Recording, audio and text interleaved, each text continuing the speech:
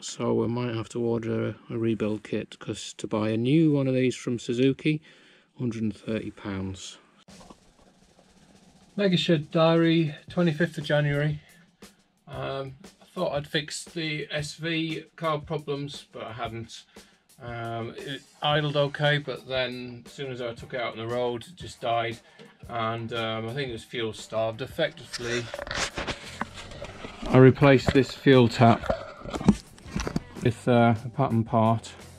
It was dead cheap, and basically when you put the tank down, this is the original, which I foolishly threw away because it wasn't sealing. You see the angle of the outlet from that, so it was just kinking the pipe against the cylinder head here.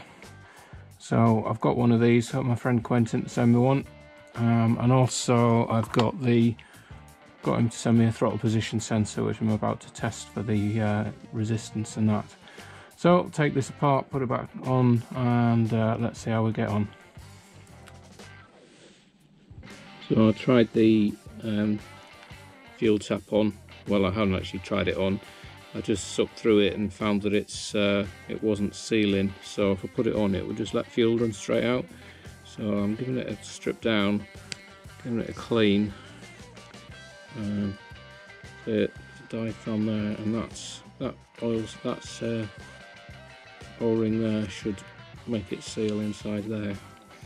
So I'll give it a clean out. I might need to get a rebuild kit for it if it's not going to seal, but it's going to be the opposite of the problem I've got, where it's actually letting fuel through and the other one wasn't, because it was getting the fuel pipe kinked.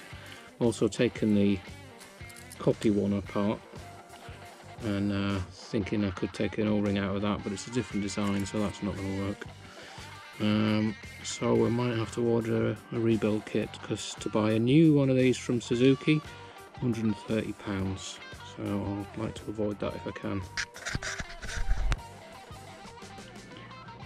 Well, I've taken this apart, given it a good clean. I've checked the O-ring, looks okay, but I've just measured it and see if I can order some O-rings of similar size in case it doesn't work. The diaphragm looks to be okay, so I'm going to put it back together carefully and see if it works. It seems, when I was sucking through it, it seemed like that it was holding air. So back in a bit. Well, it seems to have worked. I've got some suction on the bottom pipe as to simulate the engine running, and lets air through. Let that suction off and seals.